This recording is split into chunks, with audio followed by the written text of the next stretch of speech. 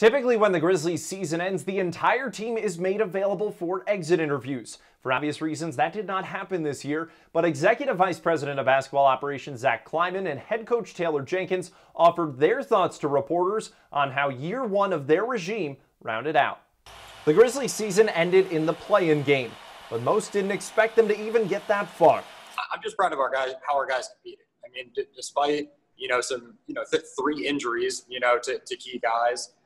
And some narrow losses in games that were, very, very competitive, out of the gate. Our guys stuck with it. Justise Kleiman stuck with his plan to turn the page from grit and grind to what we see now with Grizz Next Gen. That process was jump-started in last year's draft, where Memphis caught lightning in a bottle twice with Ja Morant and Brandon Clark. Kind of at a loss for how, Brandon slipped to 21st in the draft, but I mean, here we are at the end of the season. I'm at a loss for how Brandon wasn't a finalist for Rookie of the Year. I don't see how that's not Ja 1, Brandon 2.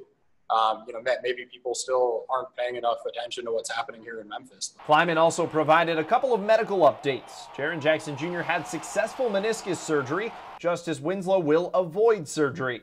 Both will rehab in Memphis and are expected to be ready for next season. Until then, there is plenty of time for reflection. Now we can even have even deeper reflection on this past season, recognize the end of the season, what we had gotten through the regular season and the bubble, and what mark we left and that taste that's in our mouth, and then really drive us to next year. For Local 24 Sports, I'm Clayton Collier.